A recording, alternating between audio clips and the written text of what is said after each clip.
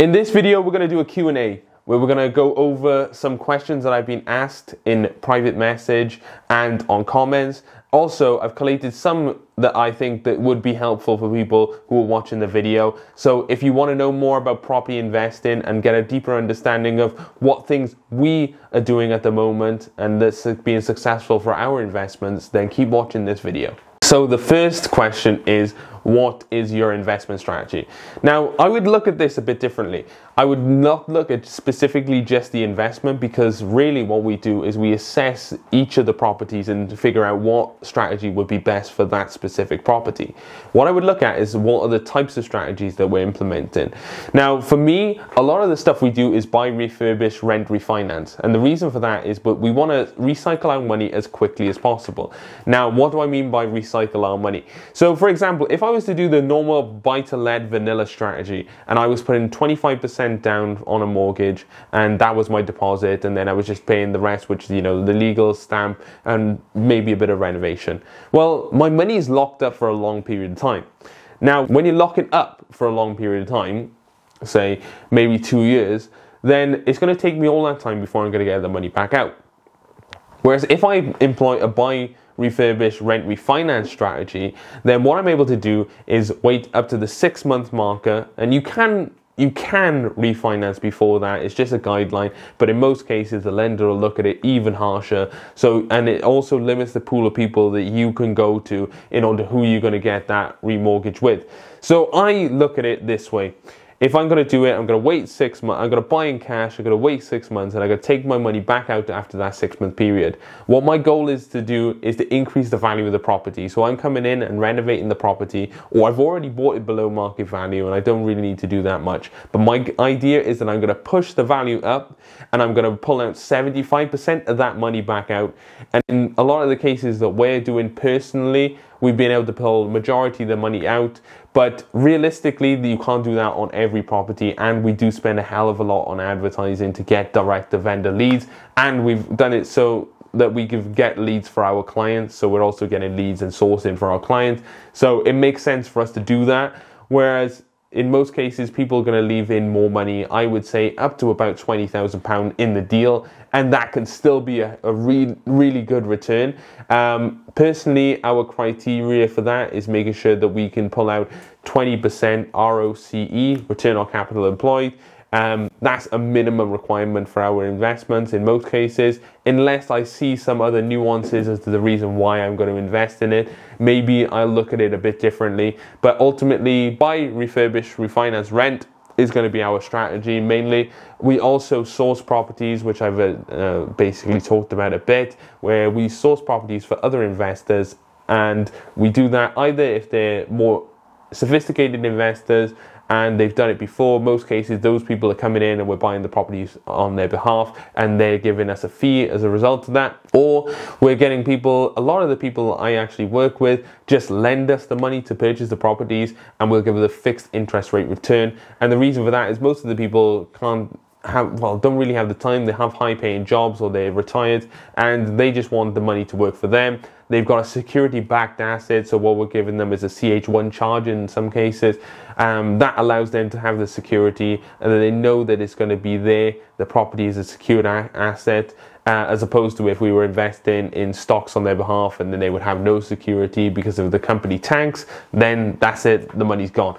Really, that's not really going to happen with property, even if it drops by 15%, which it did in the 2008 crash. That doesn't mean that that's going to be the thing that's going to happen. So you've got a lot of the money secured, at least in that regard. And we also give personal guarantees as well to make sure that we're paying the money back to those investors. So the next question is, do you think there's going to be a crash?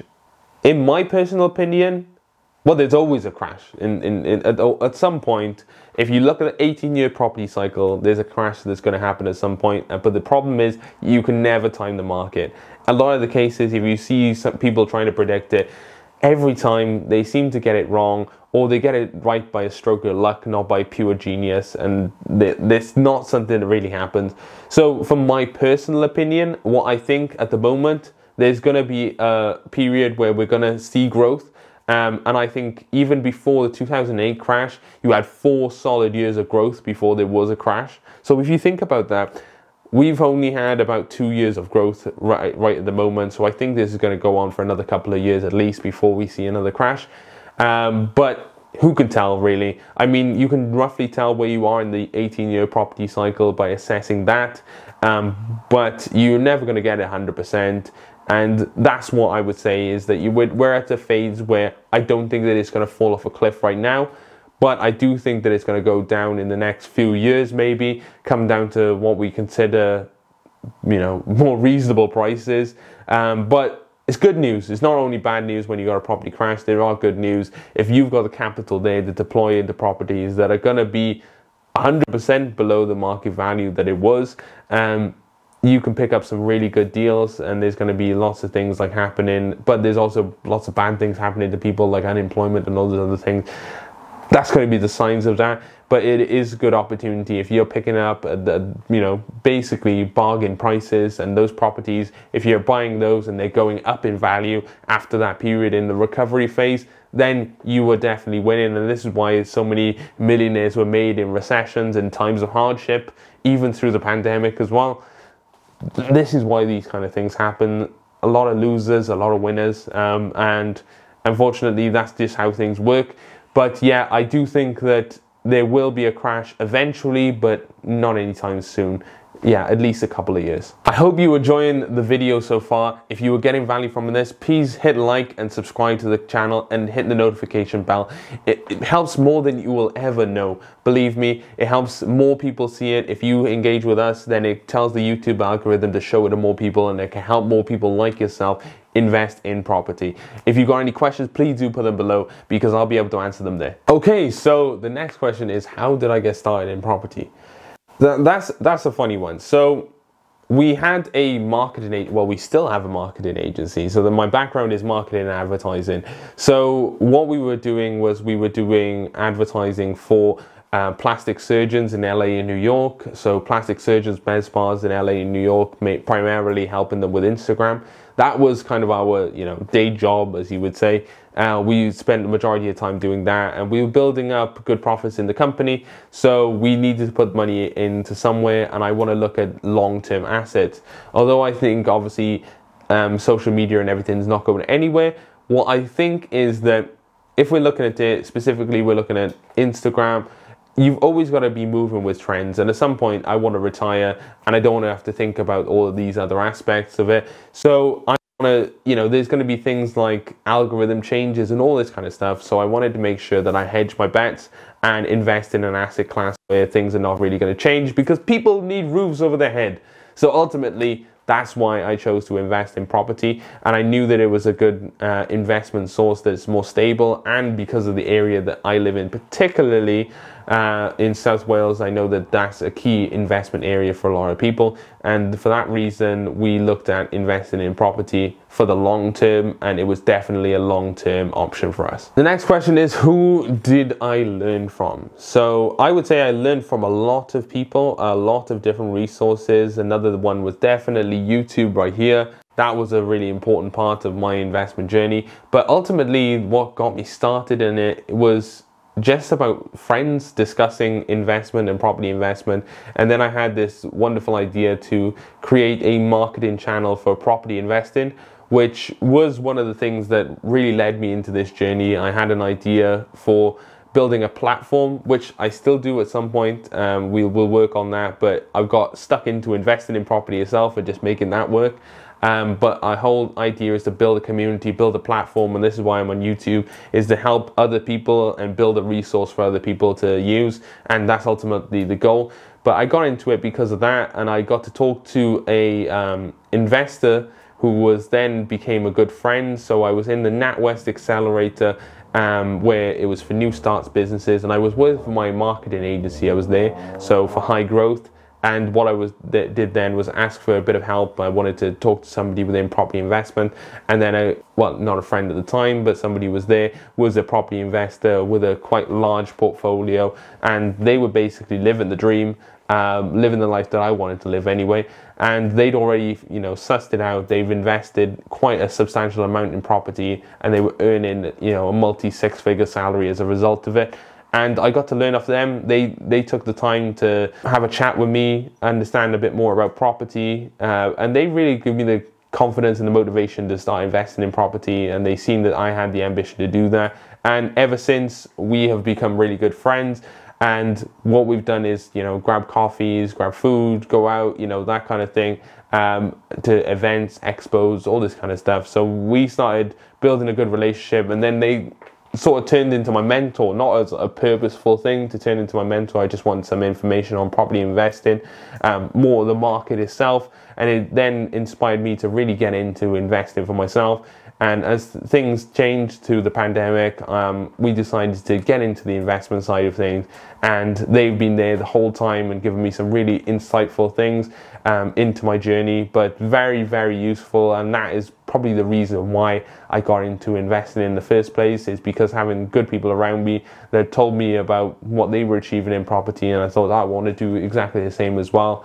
And I thought it would be a million miles away at the time, but really understanding it and having good people around me, like I said, is definitely the reason why we got into investing in property. So the next question is, how did I choose my area?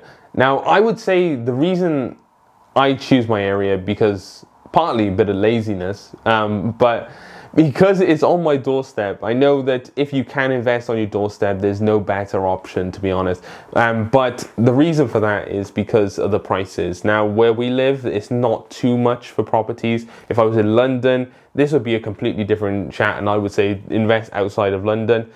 But you can make a success of investing in London, but it just means that you're going to need more capital in most cases. And for us, we wanted to purchase properties in our local area that we could deal with it, and we really had an idea of buying multiple properties at a time. So that was a crucial part of it, is to buy a lot of properties at the same time, accelerating our growth of our portfolio. And the way to do that was that we had our own build teams that we could go around and we could do multiple projects at a time. And that was kind of the key thing that we wanted to do, and having them in the area with people we knew and people we trusted, and having a really good team around us was so crucial in order to do that, that investing in our area was the best choice for us. And that was South Wales, and particularly we look at the capital growth and the yield in the area. So I'm looking at not only the yield, whereas I could go into areas that are not as good.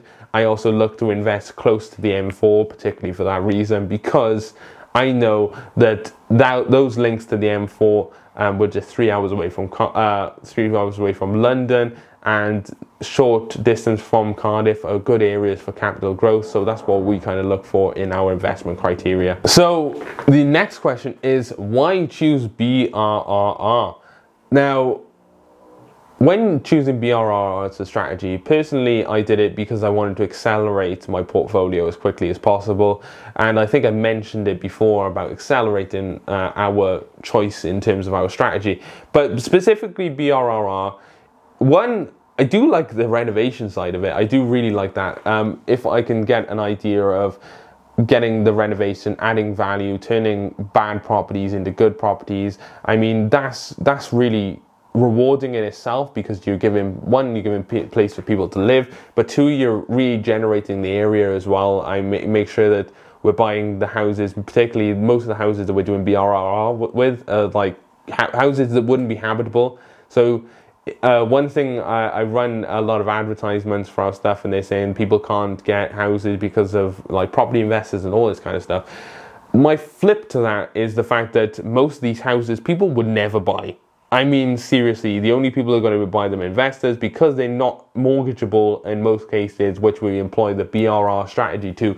So the reason that we're just really renovating the area, and it's a regeneration of the area, and that's what we're doing. That's our strategy, and it allows us to add value, pull out more capital, and then keep going with less money in the deal.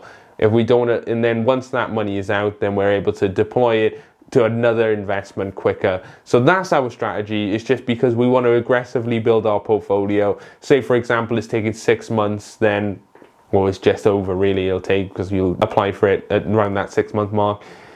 You'll get that, and you'll pull that money back out. If I'm taking a typical vanilla buy-to-let and it's locked up for 2 years, then I could buy 4 properties within that time if I buy, refurbish, refinance them.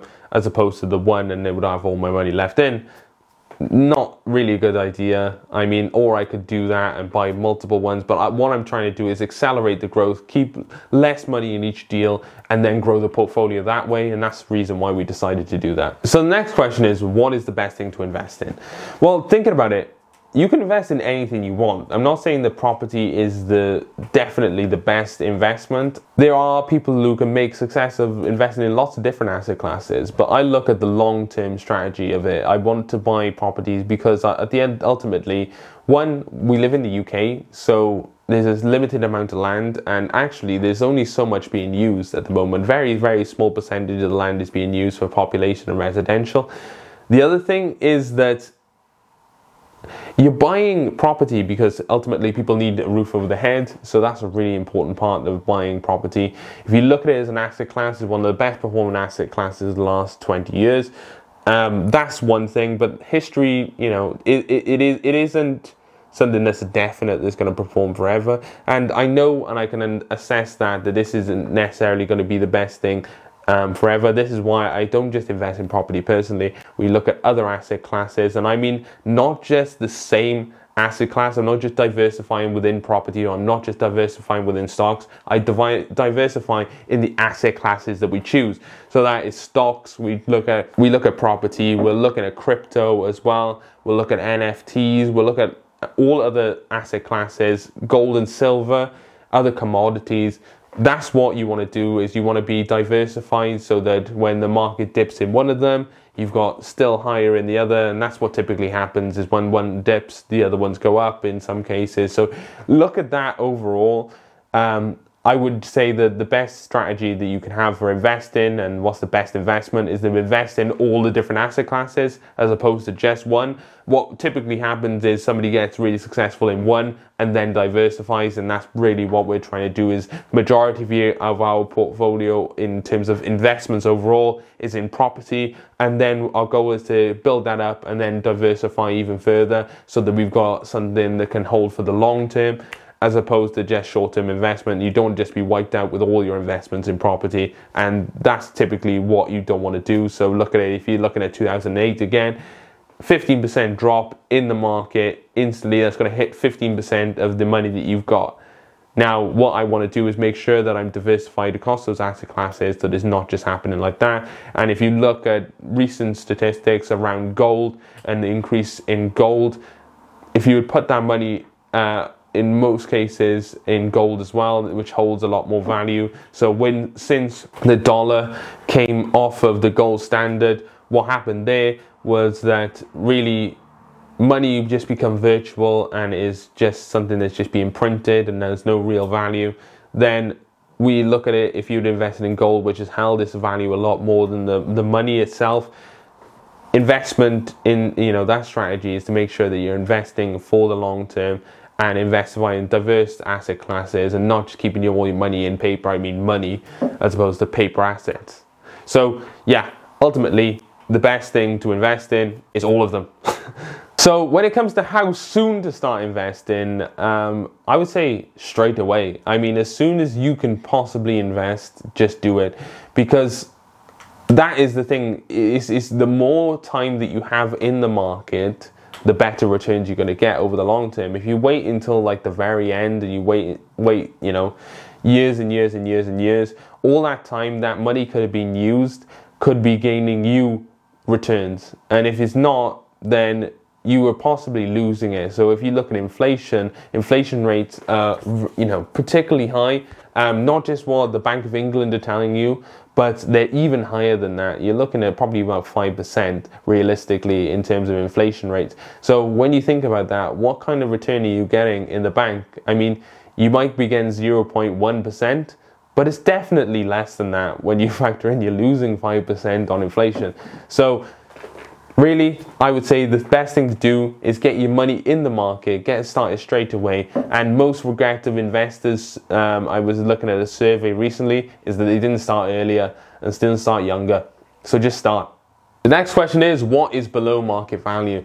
Below market value to me is below what the property would be worth. So if I'm looking at it, and this is pretty contentious in a way, I would say, but the way I look at it is, what would the property be like? I'm not saying like in the best standard ever, right? A lot of these below market values, because they've got something wrong with them at the end of the day. It's not below market value for the current condition. This is why I think people don't really understand, is that if you've got a property that is absolutely destroyed, how can it be of market, market value? I mean, if all the others are okay on the area and this one's destroyed, then the reason it's below market value is because it's destroyed, yeah?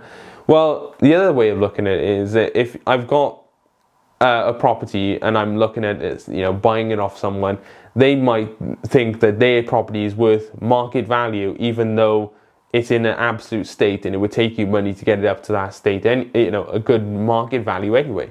So below market value to me is usually stuff that is genuinely below what it could be at an okay standard, not the top standard either. So a lot of mistake is that people look at what it could be an absolutely excellent standard with extra extension. You want to compare like for like. So I'm looking on the street to see what is there, understand what kind of condition they're in, and I would try and get an average of that, and then I would say that it was below market value based on that.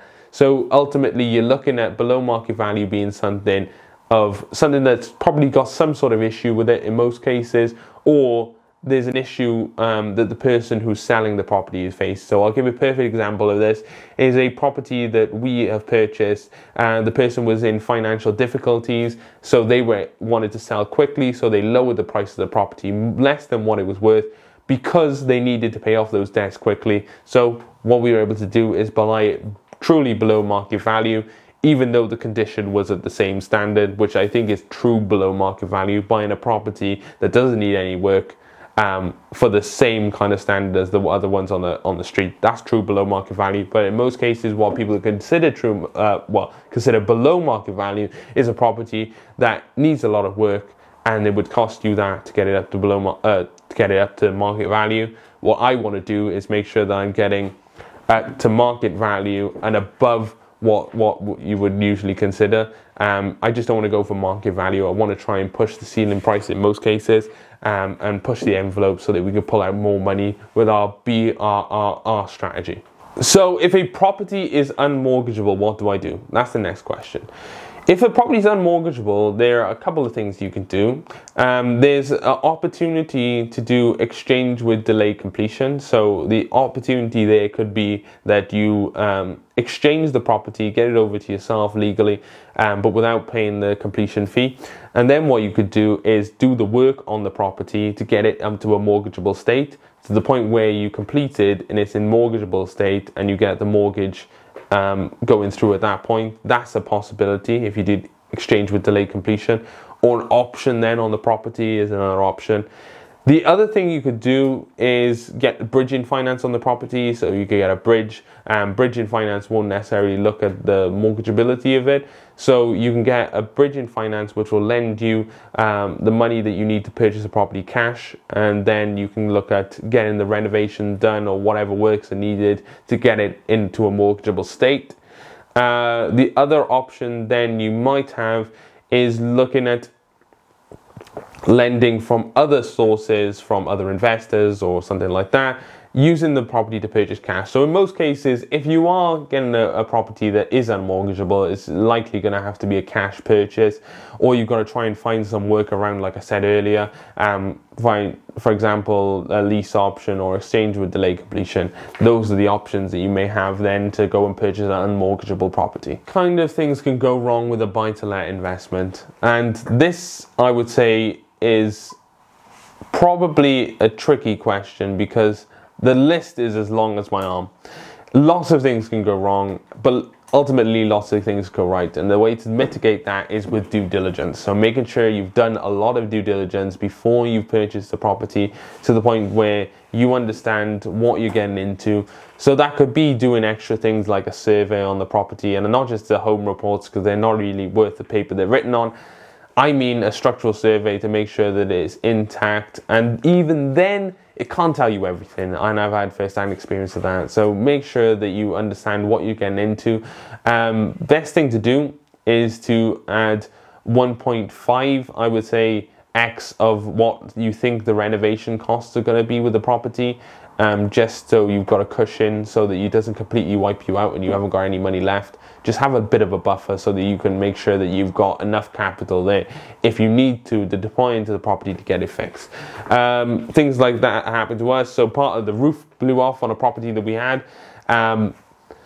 It couldn't, even with a structural survey, they're not getting up on the roof. They're not seeing that kind of stuff. It happens. And at the end of the day, it's something that you just need to be aware of, that things can happen and can cost outside of the realm of what you originally thought.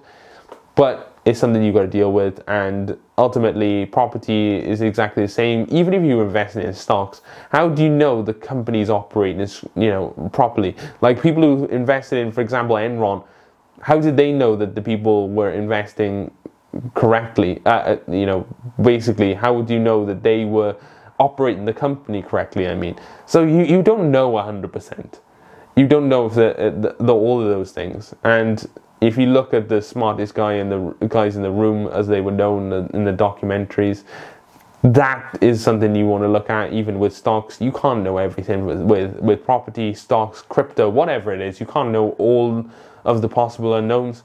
So what I would say is make sure you're just diligent, and make sure that you're covering yourself as best as possible. Get insurance on an unoccupied property. Get insurance when you've got a tenant in there. Just try and mitigate as much of the damage as you can, and that's the best thing. Like when the roof came off, we had insurance, so that covered it. At least you can actually insure a property as opposed to with a stock you cannot insure, or crypto or any other asset like that. You're not really insuring it. So just think about it. One of the things that a benefit of investing in property is definitely that. The next question is, should I choose interest only or capital repayment mortgage?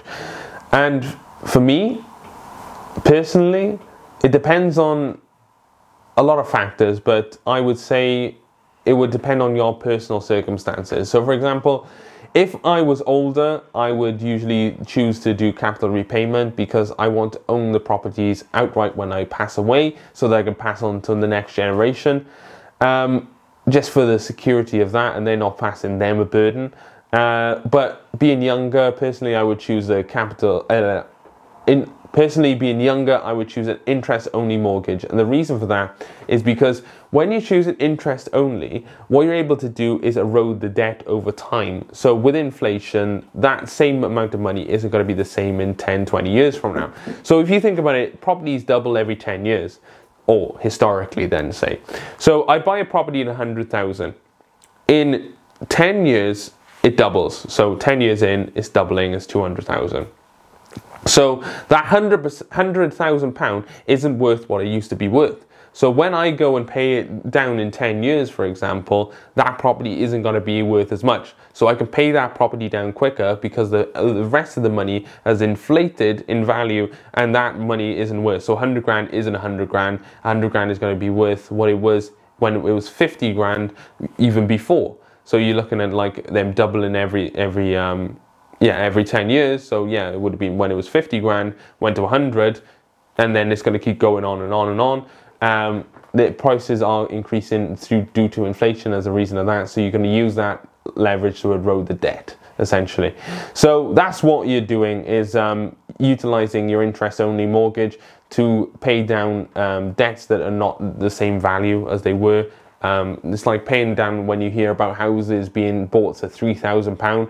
If you'd waited and paid an interest-only mortgage and then paid it, you could pay that, in today's money, those people could pay that money down straight away, obviously. But like, that's the way you think about it, is paying it down at that rate. So the longer you leave it, the better it could be. And just because of the benefit of age, for me personally, then I choose interest-only mortgages.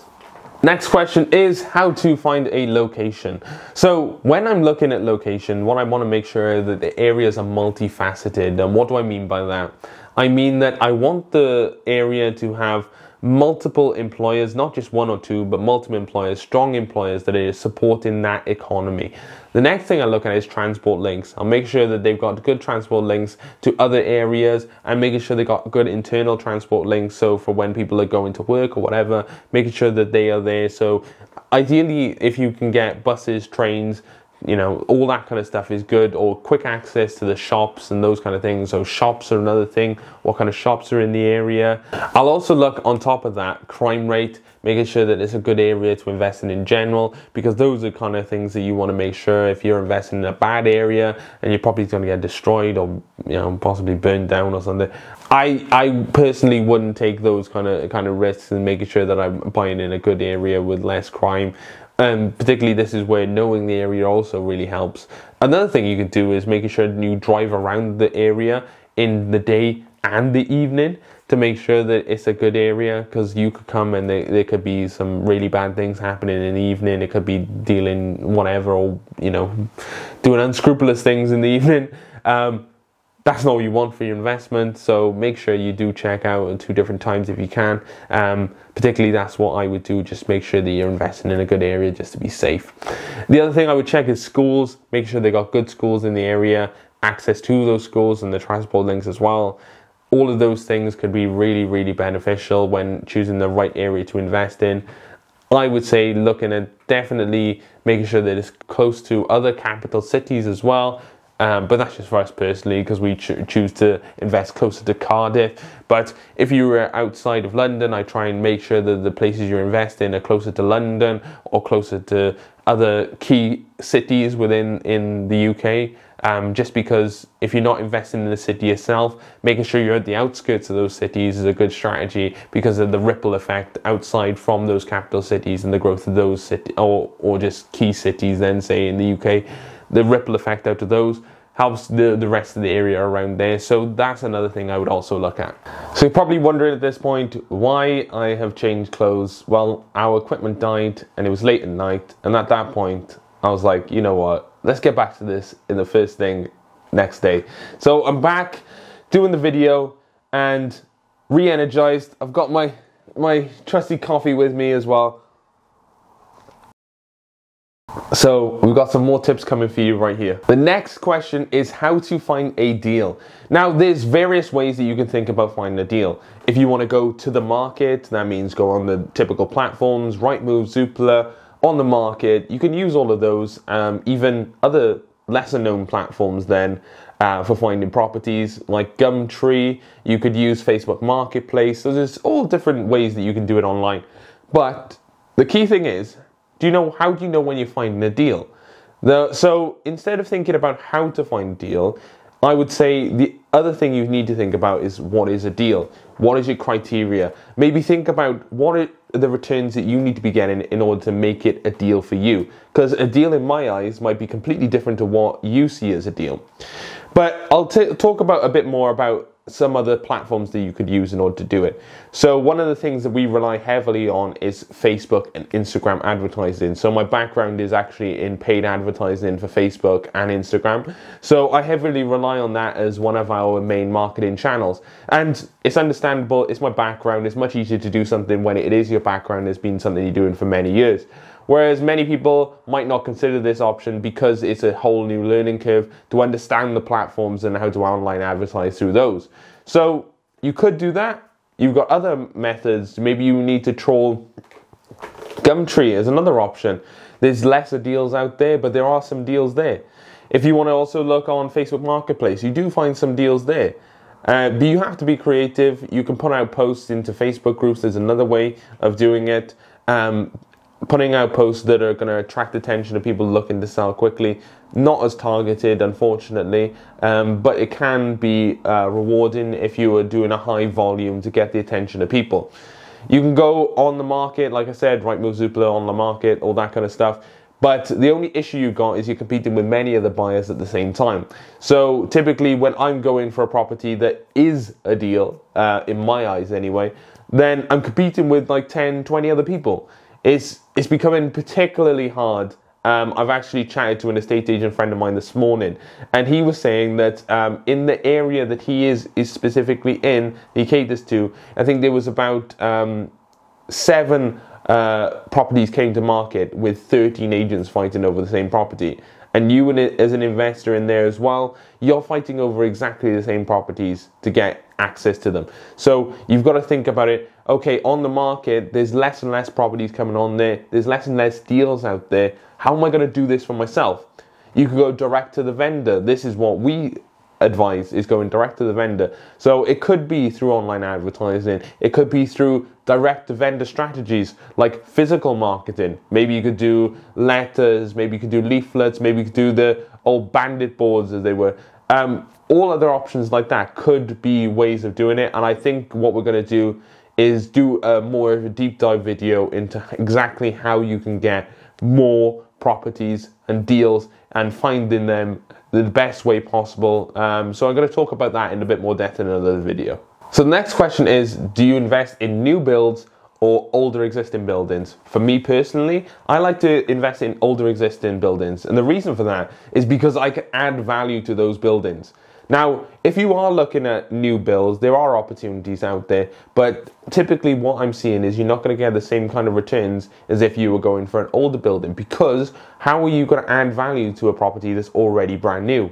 It's very hard. You could go through all of that and then do the extensions and all this kind of stuff. There are ways of doing it, but it's a lot of hassle to get into something that's already a new build and then start adding extensions when you'd have to start ripping things out. For example, one of the houses I was considering an extension on, I would have had to rip out the kitchen and redo the kitchen at that point. And if it's an old kitchen that needs to be replaced anyway, yeah, I can understand doing something like that. But a brand new kitchen, not so much. I think that's something you really got to consider. So doing new builds to older buildings, personally for me, I would rather do the older buildings, unless, for example, I'm looking at something very long term in the future and I don't want to look at it in terms of how much money I'm making at that moment. I'm thinking quite far down the line. Then yeah, I've also heard of strategies where people are buying new builds, and what they're doing is buying them when they're a bit cheaper, because early on, before they're built, they're buying off the developer, and then you get to the point where they're actually selling, they're gone up in value by the time they're actually selling on the open market, and then selling them at that point. So there are other strategies I've heard of that could work, and I was talking to a friend about this the other day. So there are strategies like that. Personally, I haven't implemented something like that, but it may be something that fits for you. Maybe you want to do that, but then again, you've got to consider other factors like how reputable is the developer that you're going to go and use. I've heard so much horror stories of people investing in new build developments before they've actually gone and been built, so off-plan developments. People losing huge amounts of money, going through legal battles, all sorts of stuff. And personally, I don't want to go through that unless it's a trusted developer that I know myself. Then it's not something really I'm going to go for, and I would rather do the older buildings because I've got more scope of adding value, which is the key thing, especially when you're trying to buy below market value deals. It's really hard to do that for a new build. So the next question I got in is, how does it feel to be nominated as one of the Young Property Investors of the Year at the Property Investor Awards? I was pretty blown back by this. I never thought that I would be in the running whatsoever. I mean, I'm invested in South Wales, and some of the competitors I'm going against are invested in London with developments and all sorts of stuff like that. It's an honour. It's something that I think, wow, you know, I haven't been doing it that long really in the grand scheme of things, but we have been putting our effort into making sure that we're getting a lot of money back and returns on our deals, and the effort is paying off. It's being recognised, and I think that's kind of the thing that I'm most proud of in that regard, is that. But it is so much of an honour, and I thank obviously all of you and then who have supported us through it as well, and wish me you know, the congratulations on getting to the final. It's an achievement in itself to get this far. So anything that happens now is a massive bonus, and I think that the idea that getting recognised as a finalist and then launching this YouTube channel is one thing that I've really enjoyed. So doing this and giving back and helping, that's the most rewarding thing for me at the moment, and it's the thing I'm enjoying most about what we do. So the next question is, what is the best advice I would give someone starting out in property?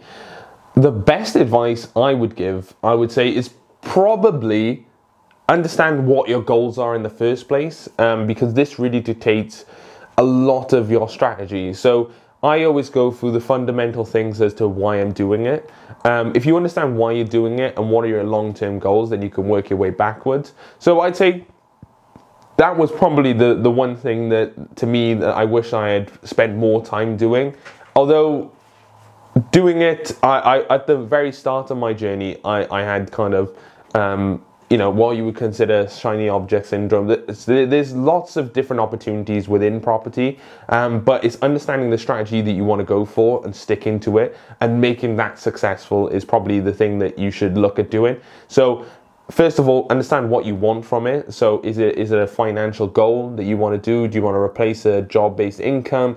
Do you want it because you're looking at the capital appreciation, or do you just want the security of an asset backed? Maybe it's one of those things, but look deeper into it as well. I think I adhered to this, but ask 7 whys. Ask why you're doing it, then ask why again, then ask why again, then ask why again. You'll get a different answer every time. Just so, for example, I'm doing it for my family. Why are you doing it for your family? And then ask again. So you keep going down those layers, you get to the real core of exactly why you were doing this. I learned this on a mastermind that I did.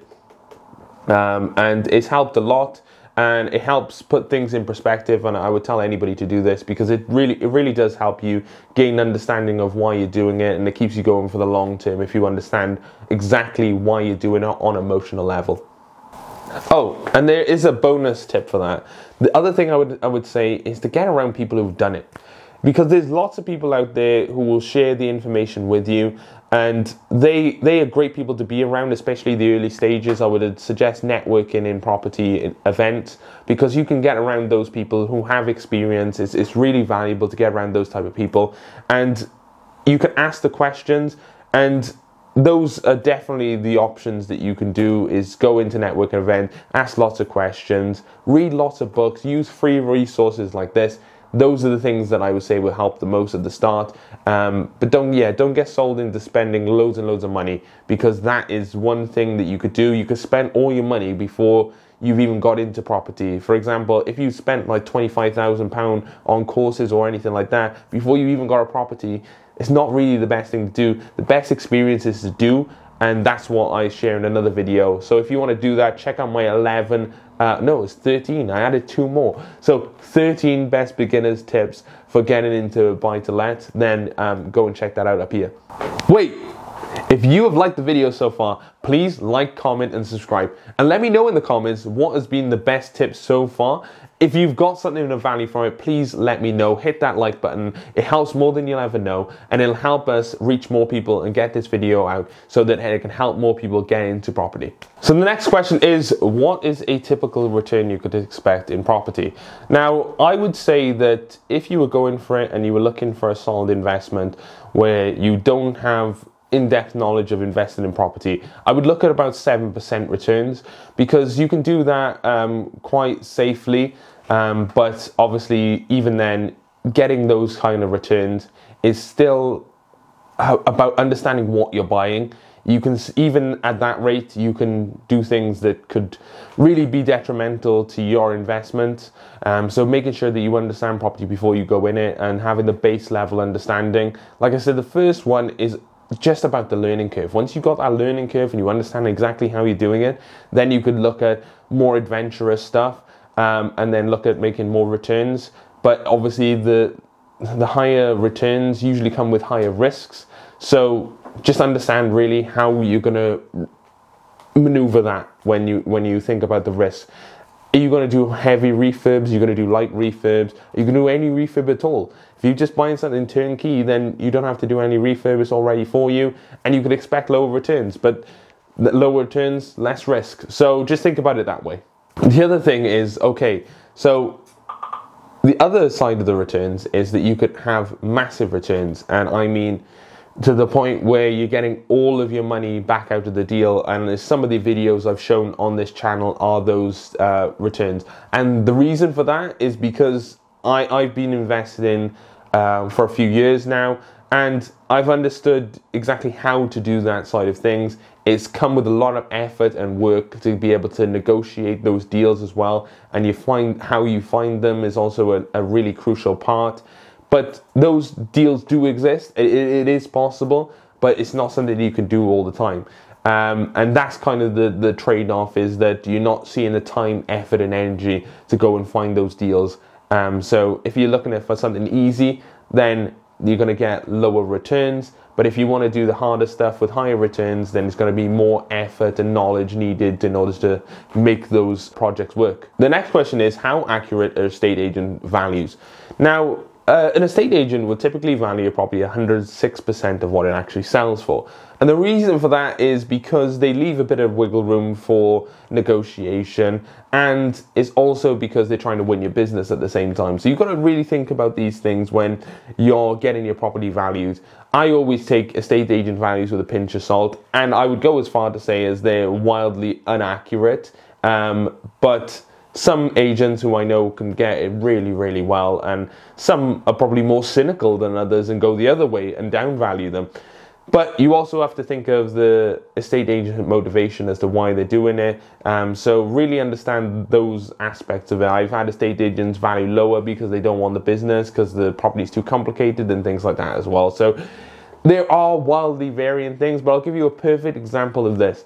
So a property that we were doing, I had about 7 agents in, and one of the reasons why is because I hadn't been through that process of trying to sell a property. So I'd thought about it. I went and got several agents to come around and give valuations, and the valuations span massively from 100,000 all the way up to 140,000. So there's a massive range of the price in the property. So, and these were from respectable agents and smaller agents, and the most respectable ones were going for crazy prices. Then you got the smaller agent, then would then try and get somewhere in the middle, and then you've got your bargain basement agents who want to chuck it off the shelves really quickly or go a bit lower.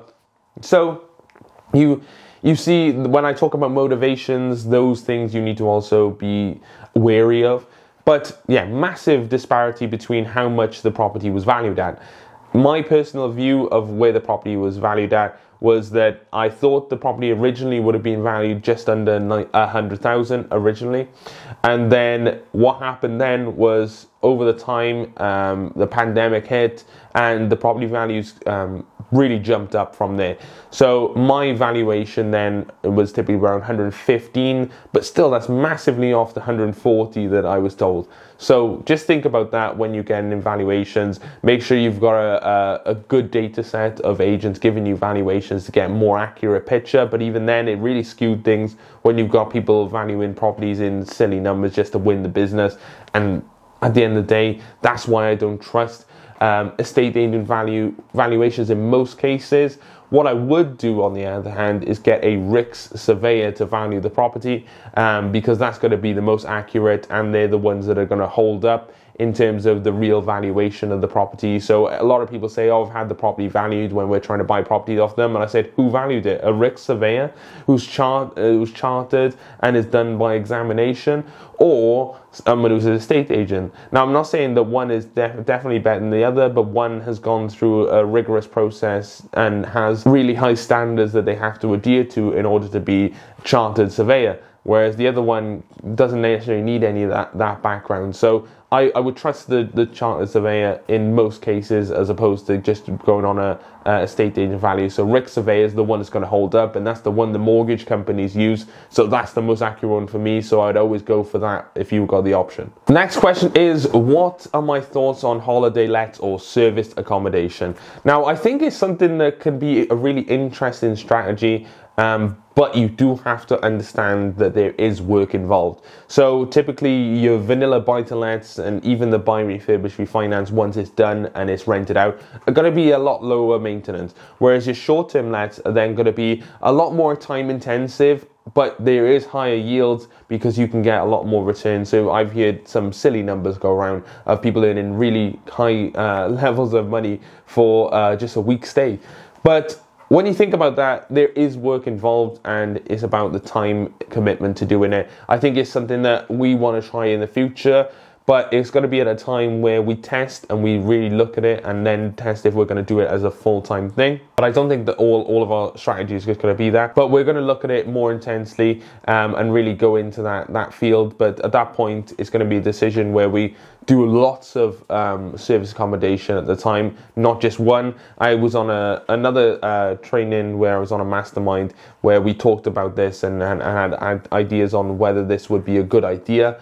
And really, if you're going to do it just for one, I don't really see the benefit of it, because it's just going to be hassle, because you haven't got the economies of scale. So you need to build systems and everything like that to make it a scalable business and to be as hands-free as possible. But there's always going to be something you're going to do, because at the end of the day, it is a business in itself. But if you are going to do it, I would look at how you're going to do not just one, but multiple, to make sure that you're maximizing your time, effort, and returns. The next question is about growing the team. So who do you need in your team is more importantly, I think, that than just growing anybody in your team. So typically you're going to need a solicitor, you're going to need your builder contractor, you're going to need your broker, so your mortgage broker. Those are kind of the key core people that you're going to need. You might need a structural surveyor if you're doing things that are a bit more out there, where it's going to need the heavier works. But some people decide to get structural surveys on everything. So personally, I don't, because it's not always necessary and it can be costly to do so, especially in the early days. But if it's something that I look at and maybe it needs the work, or I'm unsure on, I'll get a structural survey. So those are kind of people. But the contractors, that's a whole list in itself. So you're going to need your plasterer, you're going to need your rip-out team, you're going to need your electrician, your gas engineer. You're going to need loads of people involved with that side of things. So those are the probably crucial parts of your investment and making sure that the renovations go. And probably one of the most costly parts of any property investment is definitely the renovation, unless you're doing little tiny bits and pieces. But most cases, if you're going into property investment, you're looking below market value deals, and typically those deals are going to need a bit of work done to them. So yeah, I'd say making sure you got those people in place is absolutely crucial. The best way to go about growing those teams, I would network with them and get to know them. That is the best way that I've found to do it, because essentially what you want to do is be networking with the people that you're going to see every week. So I'm actually a member of BNI. So the reason for that is because if I go to BNI, I'm going to see those exact same people every week, and I know that the job is going to get done. Whereas if you use other people, it can be a bit of a hassle, because you don't know if they're going to be reliable or not. And I'm not saying that every time that you go to a networking you're going to use those people. I've found other people outside of that who have been very reliable, but recommendation from people who genuinely use them is probably the best option that I would suggest. But genuinely have used them. A lot of people will put somebody on social media just because they've heard of them and they've got a bit of a brand. But you want to know who's used them directly, their experience with them, get to chat to those people, because when you put in a lot of money into a renovation, it's not something you want to really cut corners on. Just as much as you have to do due diligence on the property before you buy it, you need to do due diligence on the people who are going to work on it as well. And that includes your solicitor, includes your broker. Get to know other people who've used them before, because that's going to be the most accurate picture of whether they're going to be good or not for you. The next question is, how do you build relationships with estate agents? I built relationships with estate agents by basically going on lots of viewings. The way that you do it is you're going to see the same people over and over again if you go on lots of viewings. And at the end of the day, you know, they have got their little black book and they've got investors in their pocket that they use over and over again. The reason they're going to go for you over someone else is they can see you're trying hard and you're building some sort of relationship, being interested in them, talking about property, because a lot of these people are quite interested. The best people to talk to in an estate agency are usually either the people who are hungry and want to get into property themselves, which is a great one. Somebody interested in investing themselves is definitely a good one. Or if you were looking directly to the owner of the estate agency, those are great people to chat to. They're going to be more into the business than anybody else in the company. Those are good people to chat to, and those are going to be the best people to know. So those are definitely the best ways of doing it, is to go on lots of viewings, build some sort of relationship, talk about commonalities, find something that you've got in common. Even if it's not property, maybe it's football, something like that. Have some commonality with them, and then just build up the relationship naturally from there. That is the best way of doing it. But ultimately, I'd say that giving business is one of the best ways. So if you've got an estate agent who's also got a letting agent, if you buy a property from them, that's going to be a good way. That's going to boost you up in their rankings because you bought something from them. If you then let with them, then they've got a reason to be in touch with you. So you're giving them money monthly to manage the property, and that is a good way of building some sort of relationship, because you're giving back into them, or selling through them as another option. So if you buy the property through them, you go to them and you say, right, okay, well, what we're thinking of doing is, once we buy the property, we're going to sell it back through you because you've done such a good job of selling the property to us in the first place. We'll buy it and we'll do it up, and then we'll sell it back to you through you after the renovation. So if you're looking at flips, that's a good strategy, and then they'd be more inclined to give it, because they're going to get double fees, one from whoever's selling the property and then one from you selling the property again. So look at ways that it's going to be beneficial for them to work with you over anyone else, and that's definitely the best way to build relationships. So the next question is, what is a motivated seller? If you're looking at this from another perspective, a motivated seller is breaking it down from the two keywords involved in the sentence. So motivated and seller. So you need a motivation. What is the motivation behind selling the property in the first place? Now, if you're going to sell a property, there's many reasons as to why you're going to sell. But typically, somebody who's motivated is in a hard position. So it could be somebody has passed away and it's a probate property. It could be that they're going through financial distress. It could be divorce. It could be relocation and they need to sell the property quickly because they're moving away. There's lots of different factors as to why somebody needs to sell, but motivated sellers are usually people who need to sell fast. So that is one thing that you need to understand with a motivated seller. And one of the things that helps with that is that typically when you're getting to motivated sellers, these are people who are going to be selling the property cheaper in order to shift it as quickly as possible. Or there's complications around it. Maybe there's loads of work that needed on the property. That's another reason as to why they'd be motivated. Costs are piling up. They're paying out of the nose through it. There is your motivation right there. So lots of different motivations as to why someone would need to sell, and that's why they usually typically need to sell quickly. Next question is, what are the pros and cons of property investing? Specifically, the one that first stands out to me is that in order to invest in property, first of all, the con is that you have to have some sort of capital, even if it's not your own, and it's usually a substantial amount. So even if you're buying it with a mortgage, it's usually 25% on a buy-to-let mortgage, so 25% deposit of the purchase price. That's usually quite significant amounts. Whereas you could get started with stocks with just a couple of pound in your pocket, that type of thing. So those things you need to really understand is that it's going to take you time before you get into investing, because either you've got the money there to deploy, or you've got to save for the money, or you've got to get other people's money to use. So just think about it that way. It is bigger money that you're investing, but you've obviously got the key benefit then is leverage. So in other investments, you don't have this amazing thing called leverage. So leverage is basically what I just chatted about, is that putting 25% deposit down for 100% of the investment. So you're putting in less in, but you are getting it back then by the mortgage company to give you and lend you the rest of the money to go and purchase an asset. Whereas if I said that to do that with stocks, they wouldn't let you do that. So there is a massive benefit there. You can have less and own a bigger asset.